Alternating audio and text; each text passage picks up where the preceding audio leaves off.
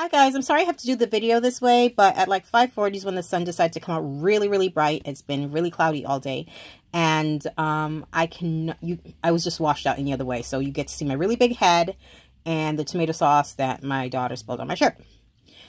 Okay, so this is Project Perfume, the one called Summertime. It is put on by Hend of the Fantastic Ladies. It started March 29th. I'm a bit late. Today's April 4th. I just found out about the project right before recording this.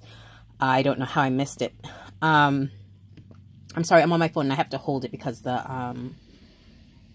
it's so bad with the sun.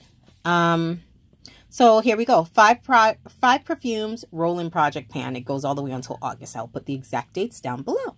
And I hope that you join in either on this project or one of the many other projects that the Fantastic Ladies puts on. So here we have Rihanna's Nude. And if I shake it, you can see where I am.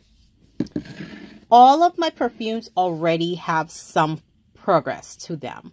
Okay. So this one's just called Rose Quartz. This is a handmade perfume that I bought from someone on Etsy. I really like it. This one is Avon's Imari Seduction. This is the daytime scent. They have a daytime scent and a nighttime scent. I have both, but we're going to start off with the daytime scent. Beyonce's Heat. That's where I am there. And lastly, we have Bath & Body Works French Lavender Honey. And that is where I am there.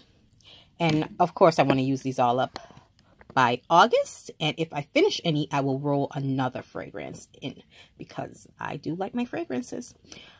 As always, I'm Poetic in Soul. Stay beautiful inside and out. And always keep the poetry in your soul. Bye-bye.